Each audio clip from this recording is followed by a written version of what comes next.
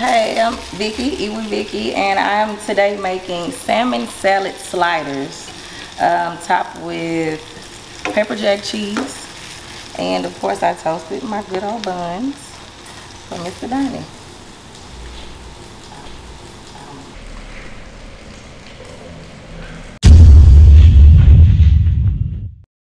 Subscribe to the Donnie Houston podcast, man.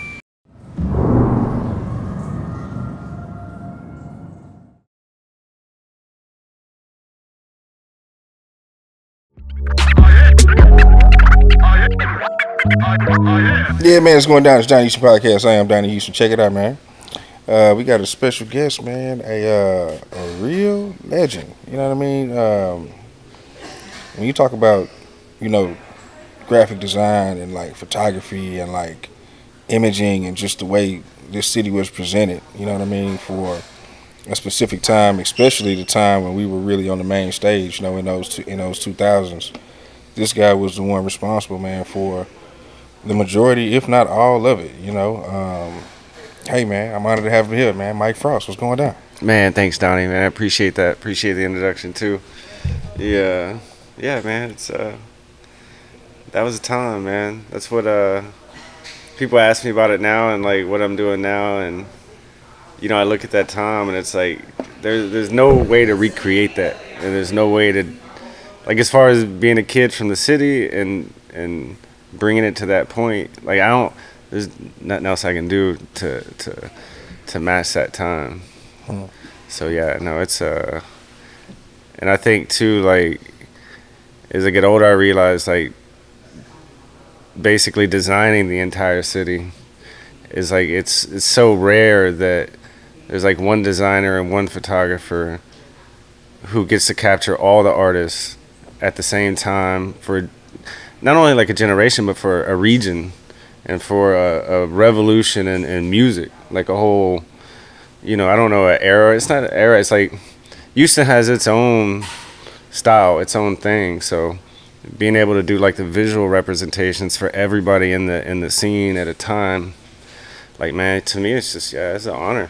The more I think about it, the older I get, the more I appreciate like what it actually is. That's what I was going to ask you now. Is it like, can you sit back and reflect and see like, oh man, I did that, and kind of like sit on that, you know what I'm saying? Because a lot of times when you're working, if you're really into your work and you're not like super egoed out, you know what I mean, you kind of just going through it and you're not really like taking in like what it may be,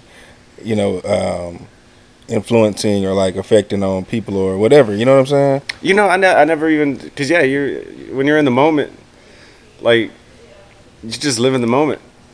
I didn't even realize actually what I did until it was all done. Like, so at the time, I never even thought about it. And like now, it's just, I just have appreciation for it, because it's like, it's I think a lot of people in Houston, especially back in the day, you're from a city, you're in the middle of the map, you're not in New York, you're not in LA. Like, a lot of things, entertainment industry seem so far away. So to be able to create something here and then be known for it here, like, that's an amazing thing. So tell me, man, like, how did you even get in position to like do that? Like, when did you start getting into graphics and all that? Did you start out wanting to do that, or just something you kind of fell into? I worked at a comic book shop, and a bunch of my friends were like, I like to draw, they like to draw. Some of them were in punk rock bands, so I started hanging out at like Fitzgerald's, drawing like little hand-drawn flyers and stuff. I grew up on the north side, Gulf Bank and 45, so, after that I transitioned, like started going to the rave parties, and I was doing like rave flyers for that community. But, living in the neighborhood, like, everybody was talking and stuff, and Orbit came over once. I went to high school with him, and he started telling me about Houston music, which I wanted to be in the music industry. Like, that's kind of what I wanted to do, was make art for music. Hip hop, or just music in general? Music in general. I never really cared what it was. And then Orbit started telling me about the south side, the north side, and kind of broke down the story at the time, like where everything was at. He told me about Pen and Pixel existed, and I was kind of knew then, like, man, I'm gonna go in that direction. What year is this? 1998. Oh, so Pen and Pixel was like fucking on. They were on. Like I actually went there to get a job and they turned me down. I mean, what was the feedback like? We're just not hiring, or we just not you're not what we're looking for. Man, I never got that far.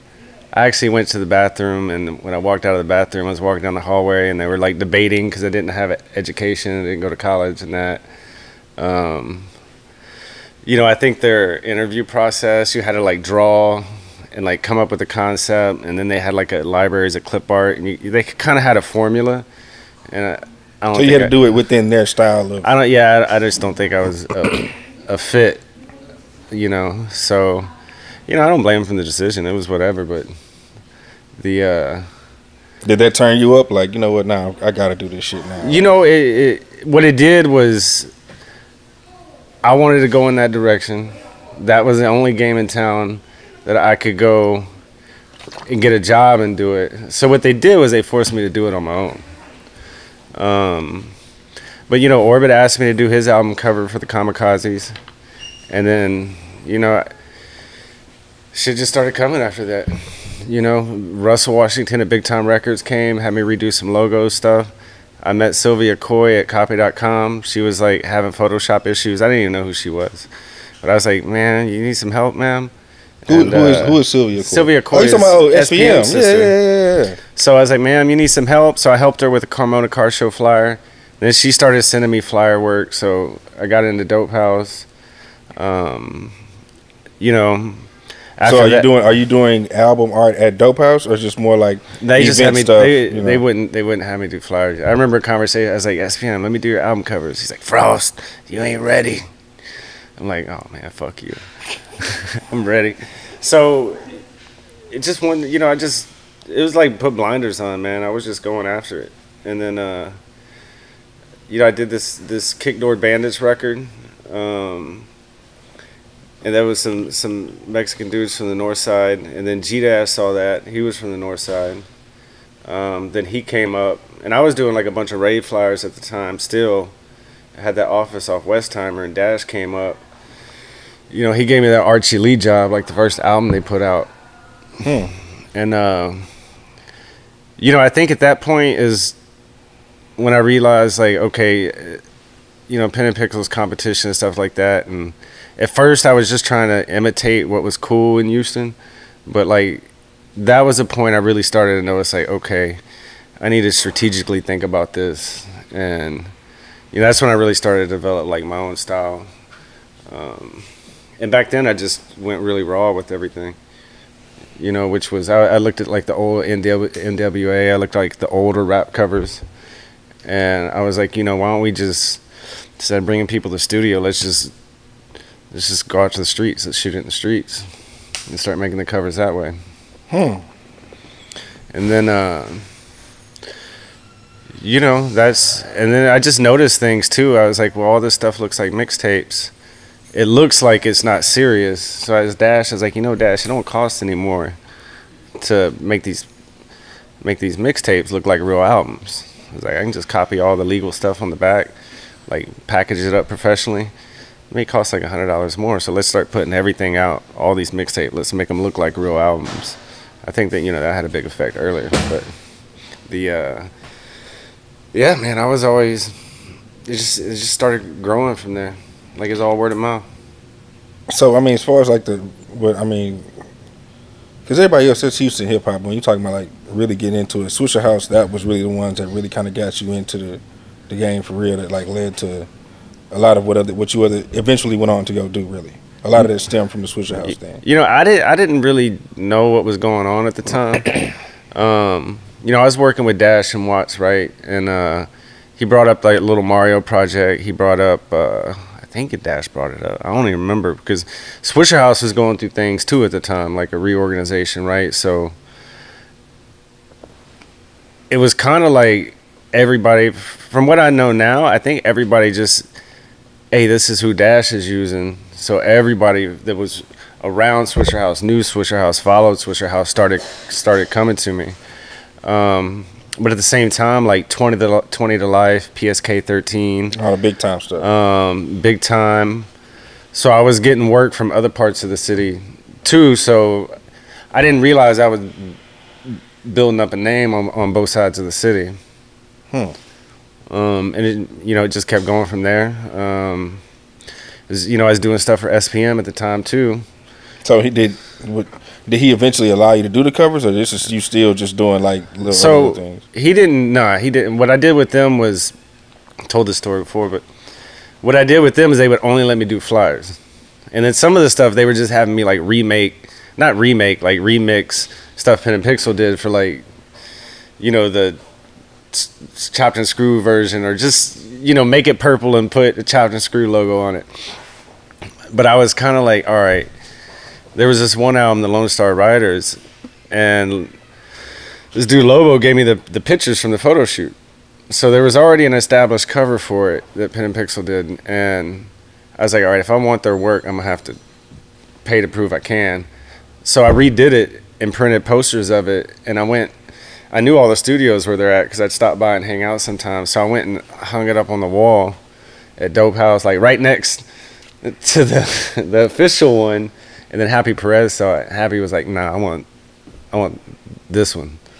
So he picked the work I did over that, and after that, Dope House started letting me do the covers. That was actually my first major job, like for Universal, I think he was with. Yeah, that was my first. Universal, sure, hell yeah. That was the first time I had like made serious money doing a cover. I think I got paid like $7,500 for that. Get the fuck out of here. Yeah. Okay, because I don't understand the graphic world, like, and especially back then. I know how music was being sold and like the numbers on type of stuff. What was the average graphic design like going rate you would say back then? In the beginning, one thing I did in the beginning was I knew like the established style was like that golden diamond stuff. I started pumping all that stuff out on flyers. But the established rate, like what I did, like those things, it was so easy for me. I would just do it like $50. A lot of people complain about young designers now. Oh, they're doing it too cheap. Like I did it cheap too. Like I pumped out shit as fast as I could. But I knew I was building a name by having my name on back of all that stuff. I was just gonna outwork everybody. But I just started adding like $50, $100 every time. Every like month or two, I just slowly increased the price because I didn't know what the prices were. When I charged Universal, I just threw out a number. Like now, I know that was actually cheap. Probably could have got $12,000. That's what I was asking. Like 12,000. You could have got 12,000 for graphics. Like yeah, I got 12,000 for Slim Thugs already platinum. That's just the graphics, no photo shoot or nothing. And I didn't know like on that. I can go to that story later when we get to that time. Everybody's financial, it's whatever you can give for it, really, is a graphic thing. I know when you get to a major level, not only or especially back then, the way printing was, you're having to, like the layouts that you're having to do, like you're having to do the CD layout, you're having to do it in a professional way, you're having to do it in like Quark Express, you're having to package the fonts, you have to do the logos a certain way, you have to do multiple versions. Like they're making you turn it in a way they can go back to that 10 years later and reprint. So on that cover, I mean, not put the design to the side. On the back end work that people don't really see, there's another 100 hours, 150 hours of work. So when you look at that today, like I'm, with what I make today, on a corporate level, it's a fair price. But when you're dealing in the streets, like a lot of stuff in the streets, I don't have to do all that. Like I can lay that stuff out fast, send it to the press. So it's just the design time. I knew Pen and Pixel was charging like $4,500, $7,500 a cover. So I knew like I just kept incrementing up. But one thing back then too is there wasn't too many games in town. Like I was here, Pen and Pixel was here, a few other people were here. Black Cat was here. Kid Styles was here. Orbit worked up there with me. You didn't have a lot of options too. So, once I realized I was getting preferred to get used by everybody. I just kept moving the price up. So then, okay, we go there to SPM. When do you start doing like the Zero and that's really around that same time then? Man, there was. So I always have to look at what office I was in. So I was in the Westheimer office, like right there. It's like on the curb on Westheimer, in between Montrose and Shepherd. So when I was at that office, that's where G-Dash came up. That's where the 20 to Life, that's where like the first SPM album cover was done at. So that was kind of like a era. With that payment I got from the SPM project, I was like, you know what, I'm going to go get a bigger office. So we moved off to Fondren and Richmond. And that's actually, Trey just called me up one day and he's like, he wanted to come up and we're talking about the cover and, he was just getting started. So I was like, man, you know what, I'll help you out, to get it going. So I actually had just bought my first camera that day. And Zero was up there. Dougie D was up there. So we just pulled the camera out of the box, literally shot pictures like us sitting in the studio like this, and made the Guerilla Maab Resurrected cover. But that's where Zero and that started. But, okay, you said you bought your first camera. So prior to that, you weren't shooting. You were just doing graphic design. Man, I would get I hired a couple people to shoot sometimes, but a lot of times we would run out there with a disposable camera and just get it developed at Walgreens. So actually some of the classic stuff is disposable cameras slapped on a Walgreens. That's why I be tripping sometimes when people would be so focused on the camera, but sometimes it's capturing the moment, and it's the style of shit that makes it classic. It's not, Can you take me through that process? 'Cause I know about, you got Photoshop and all that now, which makes it so much easier. But like back then, let's say we had Photoshop back then. Go ahead. Oh, I've been on Photoshop since like, man, I'd say 1997. But I was designing other stuff. Photoshop's been around 1996, 7, I think, available on desktop. So we had that. Cameras, you had to have a film camera. There was no digital. That didn't come around until way later. But none of us could afford, cameras and stuff. So we just used disposables. Went to Walgreens, bought a disposable. And then you take that film and take it, develop it at Walgreens, and scan in the images. That was, and then I figured out you could drum scan things, so we started drum scanning film, and just kind of moved up there. Orbit had photography skills. So when we actually moved offices, he was taking some of the pictures. So I found a camera rental place and started renting. It was Light Tech, and we started renting camera equipment. But first I bought like a digital camera. It was like this 6 megapixel digital camera. I think it was like 5 megapixel. I think it's like a Panasonic. It was some off-brand, like Panasonic or something. Now that's not off-brand. Back then it was. Wow. And that was Resurrected, because I'll never forget walking in the Blockbuster Music and seeing that, and I was like, yeah, like, gotta have that. One thing about the cameras, like, you have to operate in their capabilities. So you can't really do group shots with those cameras because it just doesn't have the resolution for it. But you can do like Resurrected. You can do these close-up face shots, and you can get that quality. You can get the quality image. So, like, if you look at all the early Slab stuff where I tried to do a big group shot with it, super low resolution.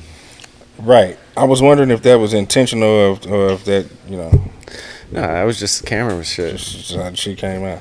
Yeah, because that's why a lot of that early stuff too is like face close-up stuff. Because I was looking at New York and LA too at the quality that was produced. Like when you looked at the stuff, it was just razor sharp. So I was trying to figure out how to do that. How to do that with lighting, how to do that with the cameras. And I was trying to do that with really no budget. Like we didn't really have the... I bought some equipment with the SPM job and I moved offices. So, I mean, it was always a struggle to upgrade the equipment and still pay rent to keep chasing that quality I was going after. I had you tell the story before, but just a little bit, just for the sake of, for the show. The Gangstafied cover. Like, talk about that and the shit just being spelled wrong and it just kind of, you know what I mean? Man, that was the picture. So the picture comes out of Trey's garage on the west side. And it's a picture I had.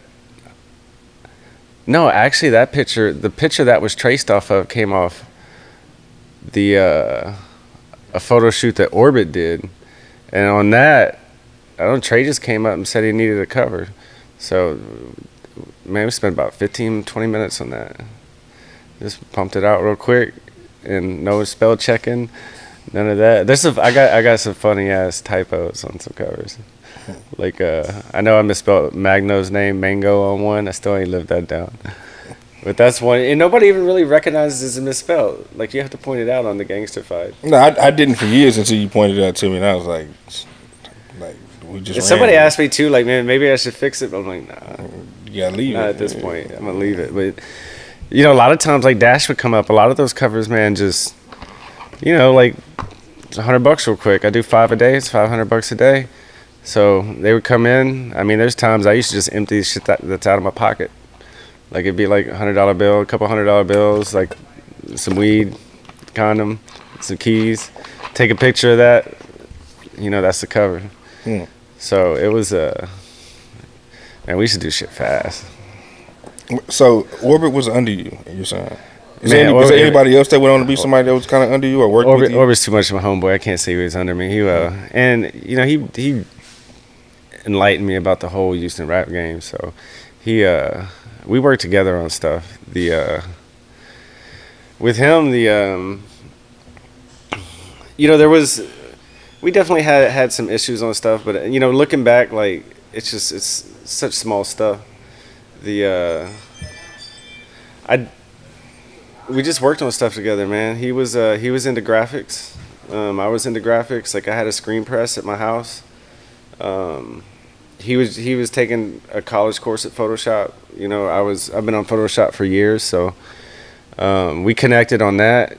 At high school, he made these because like our high school thing was the cheetahs, no, cougars. I think it was cougars. Whatever we did these Chester Cheetah, Cougar, whatever, T-shirts for the high school football game. And we did all the art, burnt the screens, printed them in my garage. He went to the game. He sold completely out of all them shirts. Came back the next day, we printed more. He sold out again.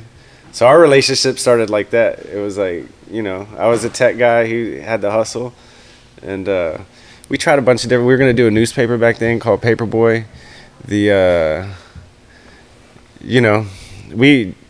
We've helped each other out a lot in our careers. Like, now every time I see him now, man, it's all love. It's such a good time. Like, we just went to Miami recently and acted a fool, but but he had his own thing. The collective I had, everybody had their own thing going on, right? I mean, at that time, way back then, I was trying to collect people. Like, I needed programmers, right? Because I was really trying to get ahead of all the e-commerce and all that stuff. A lot of work would come through. So, I mean, one time, I remember Orbit was like, he was kind of complaining, like, man, everybody's coming to you. Like, send me some stuff. I was like, man, dude, whatever comes through the door is next year's. And then Paul Wall and Chameleonaire come in for that Get Your Mind Correct.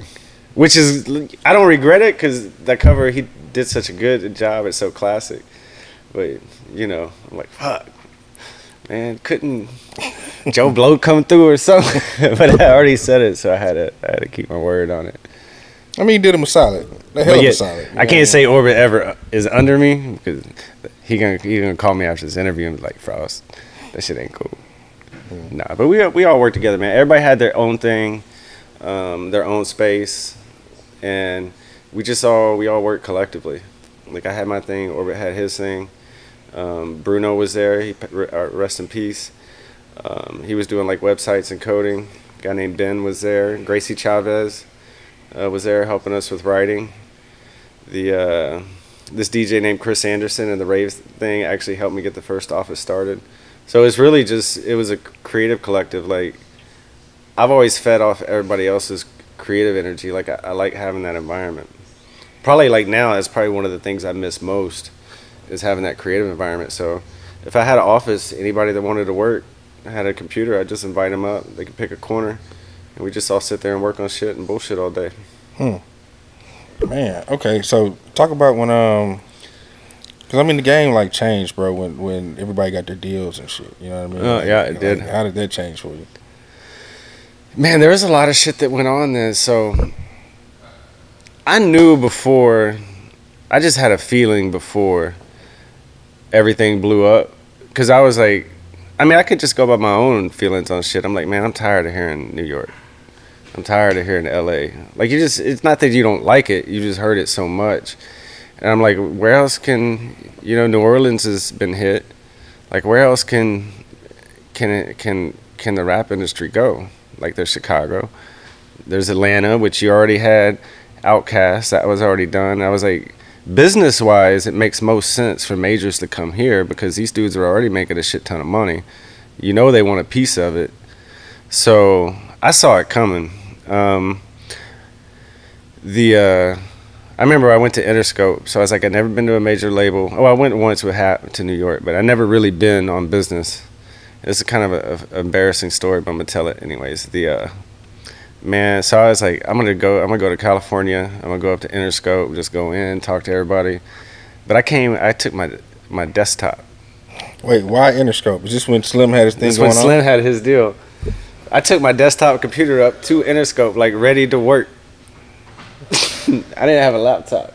So, they're looking at me like, what the fuck is this kid? But I didn't know any better. I was like, I'm used to Houston, like, hey, wherever I go, like, because, like, when Killer Mike called me to do an album cover in Atlanta, man, I didn't have a laptop. I don't even think a laptop would have ran the graphics back then. So I took my desktop, took a monitor, got a hotel in Atlanta, invited Killer Mike, came to the hotel, we did the photo shoot, knocked out the whole album. I was used to working that way. Like, it was just grind. So I thought the whole world worked that way. But I remember Interscope, I was just like, all right. It was embarrassing, but... So was it like, Mr. Frost? It did change then too, because that's when I was charging people like $1,250, $2,500 for album cover before I went there. And I went there, and I can't remember the guy's name, but he's like, is 12.5 okay? Or is like, I think he said like 12.5 or something. Whatever he said, I was thinking like $1,250 for the cover. Man, they handed me a check, and I looked at it. It was like $12,500. I was like, fuck. So then Mike Jones, all the other people started hitting the majors, and I was like, 15,000.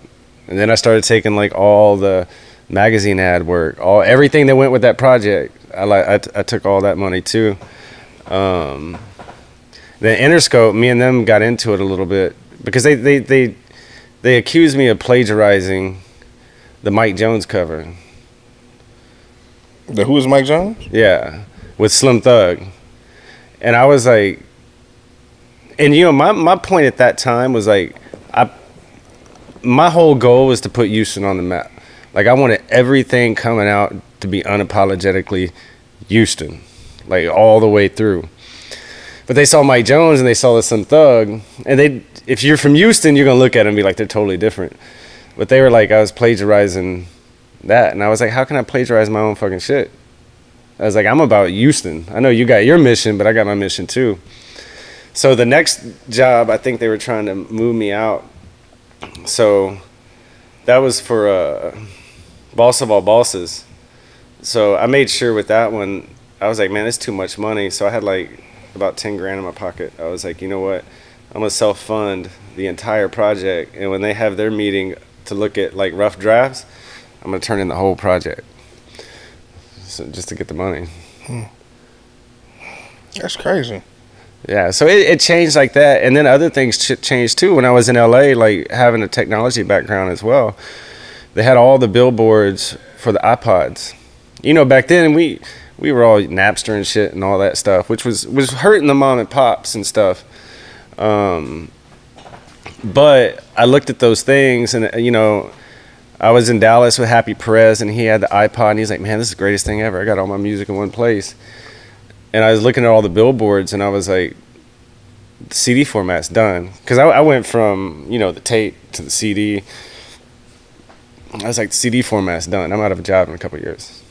As far as like the format, because thinking about how that's going to affect everything. With the digital, it's going to kill the mom and pops, because the mom and pops are already low margin. You're not going to need print stuff. There's going to be no inside the album covers. You know, the internet too did its thing on street promotion. There used to be a lot of street promotion. Now everybody's on the internet. So it's there's no need for flyers and all that type of shit. You need stuff, but the thing is I just knew the game was changing, and I knew the transition was going to take so long that, you know, I'm just having a kid.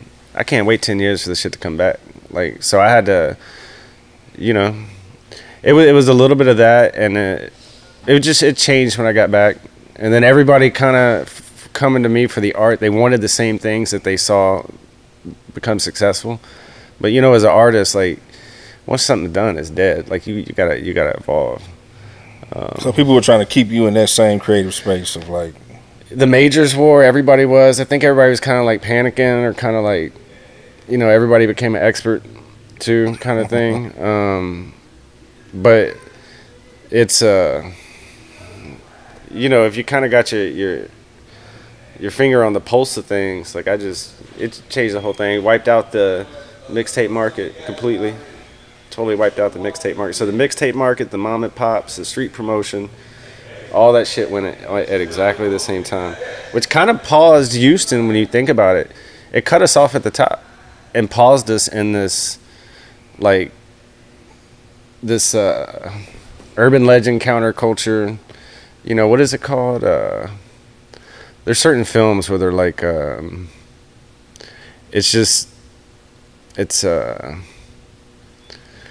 I can't think of the word from it. It's something culture. It's like, fuck. You know, it's when something is like really, really popular, but it's it never hits the top of mainstream. Comic books could be considered that. It's like a subculture. So, like, you know, Houston has been in this like iconic status, I think, for so long because everything got cut off. It never actually got played out. But wait, so you've been saying like you had this technology background. Mm-hmm. What were you doing? You said with the technology, like with the. I've been coding websites since '94, '93. I was doing websites before any of the other stuff. No shit. I was coding, so and I was always. But how'd you get into it? Because you said you didn't go to school for it, right? Just like Photoshop or anything else or photography, you just fuck with it. Just reading books and messing with it.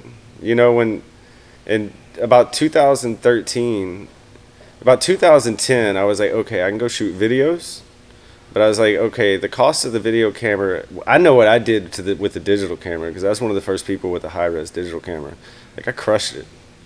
So I was like, all right, but I couldn't do videos still because videos hadn't evolved on the digital format yet where you could do them. But like 2010, like iPhones and stuff start coming out. I was like, you know what? Cameras are about to get cheap. Everybody's going to be able to do videos. The price of it's going to come down. Like, what I do know how to do is I know how to code. And all this other design stuff it has is secondary skill. You know, I had a baby. Wife wanted to go to law school. So, you know, I took a position at Exxon in communications using the skill set. But I backed up. It was my coding that I backed up on that actually got me. You know, they hired me to be a designer, but that's why I've been there 10 years is having all the skills. It's having the coding skills, the design skills, the video skills, the 3D skills. Like, I can fill so many positions there. That's like even a lot of young designers, like, you know, I had a bunch of people like ask me advice on like career, and I know they wanted to be in music, but I was like, and I didn't mean it as ego. Like, I was like, you're not going to do what I did. Like, you have two choices. Like, you can go work at somewhere corporate, get paid for your work, you know, fairly, and invest in your own creative identity and project, or you can link up with the artist, and you and that artist can build a brand together. And you know, that's the only way I see success, because there's not going to be another person that just runs the whole town like that, because the game's changed. It's not going to be like that anymore. So they would always ask me for advice, and I know they wanted to get into music, but I was like always telling them the opposite. Like, nah, do work for corporate or big business, get paid for your stuff, invest in yourself. You know, or if you got bread or backing, just invest in yourself, build your own brand. You know, and that's something still today, like, you know, that's still a dream of mine, is actually to build up, not my name and my reputation as a designer, but actually build a brand that's mine, that's not dependent on anything else. And what would that look like? Man, it's going to be it's going to be probably toys or something cartoon character based. You know, I've started one project. We're restructuring some of that right now, but my mind's pretty much focused on that. I'm gonna keep punching at that until I get it. Is that so? That's kind of like where you are, like for the future. Like that's really what you focus on. That's what I want to try next. I want to get into like toy manufacturing, animation. You know, I'm 47 now. I've got, you know, another 20 years. Like, I've always done things for other people. Like, even working for artists, like it was never really about me. It's always been about them. I mean, if you look at the artwork, I was always trying to bring them, who they are, their character out. Like, I'd have creative ideas, but you know, you edit a lot of stuff out because you're creating something for someone else. So I was always creating things for other people. You know, the next 20 years, I want to create something. I want to have fun with it. I had fun back then, but that's what I was gonna say. I mean, was it work? Like, I mean, no, I had a lot of fun. It was a lot of work, a lot of stress too. You know, just bills. Everybody got that bill stress. Yeah, for sure. But you know, sometimes pressure.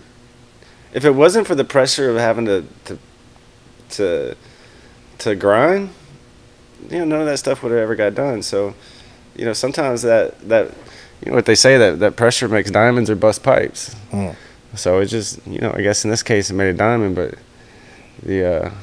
I actually think if I just quit my job right now and started focusing on toys and animation, this shit would get done a lot quicker. Yeah. Put that pressure back on. Yeah.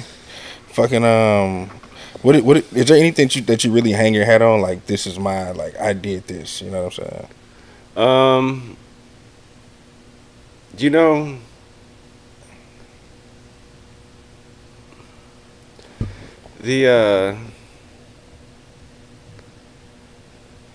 I really just look at the collection of work as a whole.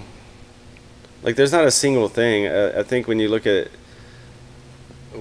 all the work as a whole, like right now, I'm seriously starting to work out on a book, with everything in it. And I think, I mean, as far as I did this, it's just when I'm sitting at my computer and I'm looking at the collection as a whole, you know, that's that thing. You said work on a book. Is this a like autobiographical or more like a photo book type thing? It's going to be a little bit of both. It's definitely going to be a photo book. On my Instagram, like, I've kind of been rough drafting things, just mainly to commit it to memory, and also publishing it out in public. Like, it forces you to write things like exactly how you remember it. So I'm taking all that, and then I have 100,000 photos. So, you know, 50,000 have never been seen, or more than that. Like, they've never been seen. So, is there anything that you have that you're like, I know I have this that people haven't seen, and I know it's like super dope? Yeah, I have a lot of that. I have a lot. Some of it is I got to raise about 16,000 to get the drives recovered. I have 2 drives. I have 8 total, but 2 of them have work all the way back to like 2000, like photo shoots, stuff like that. So there's all the Dope House stuff, all the early Scarface stuff, all the early Devin stuff, all the early Rap-A-Lot stuff, all the, you know, there's shit I've forgotten about that's on those things. Like, I'll run into a cover sometimes it's on like Spotify, and I'm like, oh fuck, I forgot all about it. I did that. So if I can get those back, there's some dope stuff on there. But even then, I've got tons of Chamillionaire stuff and Paul Wall stuff, Trey stuff, Zero stuff that people haven't seen. Do you have like your top 5 like favorite covers you would say? Devin the Dude, the acoustic levitation, stylistically, like as far as my own personal style, like with what the I legs love. and Yeah, you know, we shot that. I spent like 3 weeks working on. Man, I was driving around town. I was climbing up on top of buildings. I was like trying to find the right scene of Houston, and I like drew it and all this stuff. And I was like, man, this is what I'm looking for. And he's like, you know, I got drone footage. So we pulled the drone footage, and I was like, and I already had the drawings of like the feet up. And so I was like, you know what, man? We grabbed the iPhone. I was like, put your feet up. So we took some pictures, and I was like, he's like, no, I got to change shoes and put the Adidas on. So we shot that off his drone and an iPhone. But that's one of my favorites stylistically. Paul Wall's People's Champ, because it was just, I think I've seen that on like one of the internet's ugliest album cover lists. But, you know, for me, to me, an album cover is supposed to get attention. Like, and I always say this, I don't care if you hate or love something. All I care about is the people who are gonna love it, and the people who are gonna hate it, and how much you motherfuckers talk about it. That's all I care about. Like, as long as you're talking, I'm happy. So that particular cover was like, I knew when I made it, I was like, oh yeah, this is gonna piss a bunch. This is gonna, especially back then, I was like, yeah, people are gonna talk so much shit about this, or they're gonna love it. So, the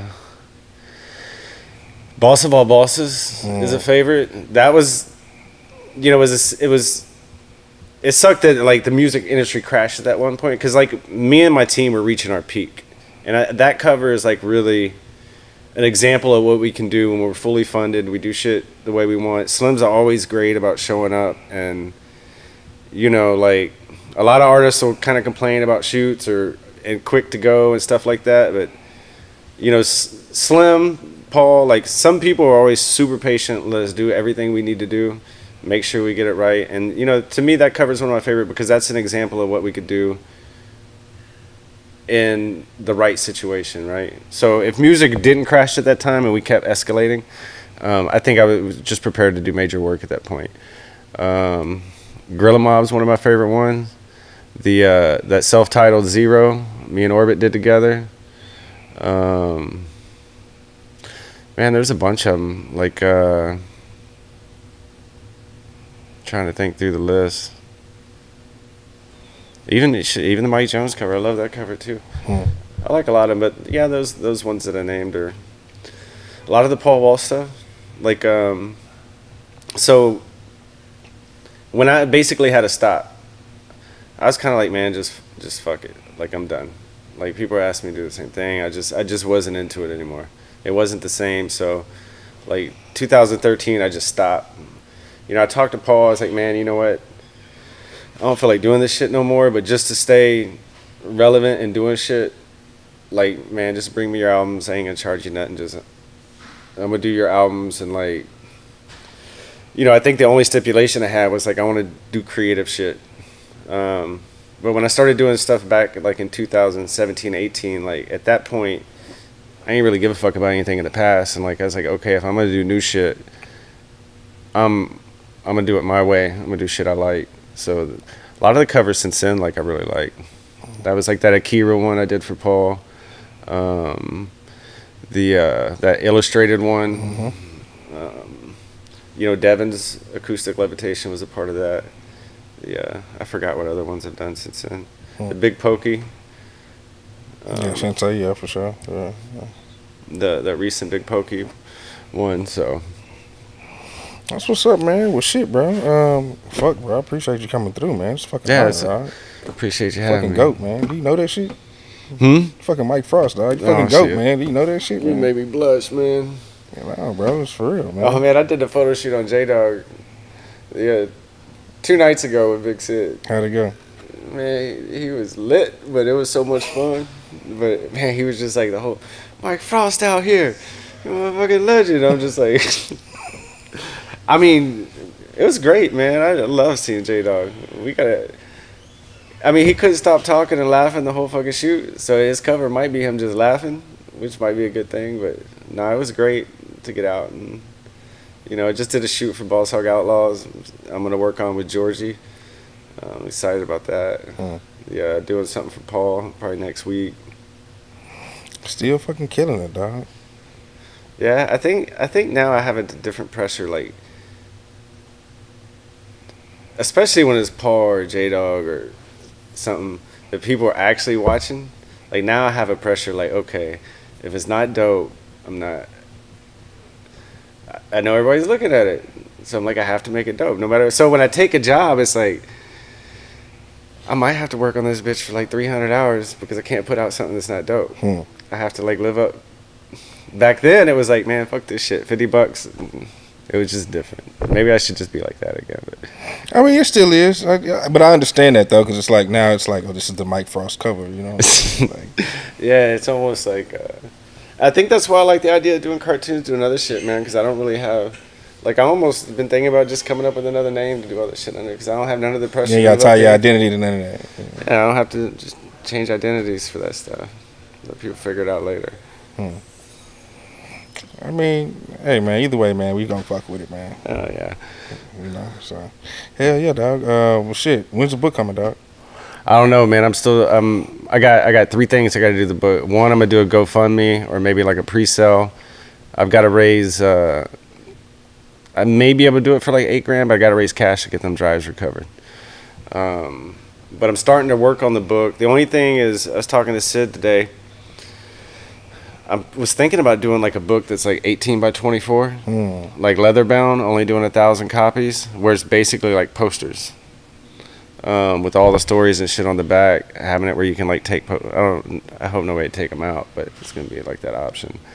Or I might do it like 12 by 12 inch, but I'm just deciding on the format. Once I have that, I'm gonna know like the budget I need to actually print, and then I'm gonna start the process and start promoting, and put up the GoFundMe, get the drives recovered. I'm just gonna have to hustle it out. There's no easy way to do it. It's gonna cost me probably $100,000 to make the book. Shit. $50,000 less. It depends on how I do it. So. I'm going to have to definitely, it's going to be a challenge. To do it the way I want to do it, it's going to be a challenge. Like, I'm not going to put out bullshit. Yeah. Not on that. Yeah. So it's coming, just not soon. Yeah, but you know, if it's 1,000 books and it's like $150 a book, and it's really that fucking dope. Yeah, I'd pay the one, yeah. I'm not really doing it to, like, make a grip of cash or nothing. Like, I just, you know, it's going to be the legacy piece, so it has to be super dope. And I'm probably going to make it ultra complicated to get done, but I'm going to get it done. I'm looking forward to that shit, dog. You know, I want to do a whole, like, not just put pictures in there, but even all the printing techniques that were used. Like, I want to tell the whole story in it. And then a lot of stuff, too, I got to do a lot of interviews, because if I do a book, it's not really my story. I mean, some of it is, but it's really everybody's story. So there's a lot of interviews, a lot of stuff I'm going to have to sit down and talk to people. That's going to be crazy, bro. So that's going to be crazy. I'm looking forward to it. You know, and then I'm really, my goal is to tell everybody's story, tell Houston's story, you know, break down everything that was going on. So it's going to be a little more than a picture book. It's going to, you know, I want it to be this ode to Houston, to our time. You know, I've thought about doing a book before, and then I wrote it, and I realized I'm just making this about me, which falls flat about 5 pages. Like, I just gave you everything, most of my stuff. So so I stopped working on it, and then you know, I just matured a little bit and like reflected more, talked to people more. I had more people come up to me and realize, like, man, I grew up to this, and they would tell me stories about, man, first time I heard this album, me and my homeboy were riding to Austin to go see a Zero show. So there's all these memories and things that are associated with the images that I didn't really, I had memories with all of them, but my memories is of doing the work and all that. But now, like, there's so many memories that people have of what were they doing when that album was released and stuff, and they've associated those memories with those images. So I realized, well, I want a lot of that stuff in the book. So I don't. It's not going to be about really the rappers. It's not going to necessarily be all about me. It's going to be about the city. It's going to be about everything. And I'm going to tell that story with the images and with interviewing people. And then just make it like sick as fuck. Like, you know, I'm a comic book collector, so I want people to collect this thing and like resell it. Hell I yeah, want to buy two and like sell one and flip it and make some money as well. For sure. I'm looking forward to it, bro. Whenever it comes, you know what I'm saying? It'll probably be about a year and a half, but I'm seriously going to start working on it. And I'm putting up the website now, too, that I'm going to do kind of a, you know, I'm a coder. So I'm programming the site, too, where I'm posting all the projects and stuff, and I'm going to set it up on social media where people can go in and tell their stories. So I'm going to use what I know on technology to actually collect data. I'm going to try to automate the data collection for the stories and have that to go through. That's dope as hell, man. You know a lot of different. I didn't know you knew all this shit, like all this coding and shit, and like I didn't know you was that deep into that shit like that. I had no idea, bro. I'm getting to the expert level. Like I'm confidently can say I'm as far as like web development, app development, stuff like that. You know how to do apps? Yeah, I can do apps. Okay, we're gonna talk. I don't know how to write native iOS, but they have things like if you're coding in Vue.js, right? It's a JavaScript framework. They have these tools where you can take and port your code over to Android and to iOS and turn that into an app, and you can run all your apps and your website off a single code base, you know, that'll connect to some like AWS or wherever your data source is. And now, you know, they got all this like real-time database stuff, like Firebase has it, Superbase has it, all these companies have it, to where you can actually do real-time two-way communication like Twitter and stuff like that. You can write, you know, you can use a web framework like Vue.js or React, and you can convert the single code base into native apps. I mean, I think there's some sensors and some functions on the phone, like the gyrometer and stuff, you might not be able to get data from with these, but I haven't dug that much into that because I haven't needed those features. Okay, some of that shit just went all the way over. Oh my head. yeah, it's But I have other questions, and I'm going to wrap this up because I've got questions. I didn't know you know how to do that shit. Like, yeah, that's what I do for Exxon. I write applications. It's the Donnie Houston podcast. No, I got hella questions, bro. And we're gonna kick it for a minute. I'm trying to. I just filled out an application. I hope nobody Exxon. I just filled out an application for Astros. I was like, "Goo, I know you know somebody at Astros. They got this position. I want it." So. Yeah, that's something nobody. We're gonna cut that whole part out. Yeah. Just in case. I don't care. Man, anything I say, I don't hide from shit. Astros might Exxon might give me a raise or fire me. Either way, I might get the cartoon done faster. Already. We don't hide nothing, man. The truth's the truth. Whatever. And that is, man. Mike Frost, man. Gotta live it. Yeah. Well, I appreciate you coming through, man. Man, I appreciate you having me. It was dope. Yeah. It's the Donnie Houston podcast. Mike Frost. We up out of here. Donnie Houston. Subscribe to the Donnie Houston podcast, man.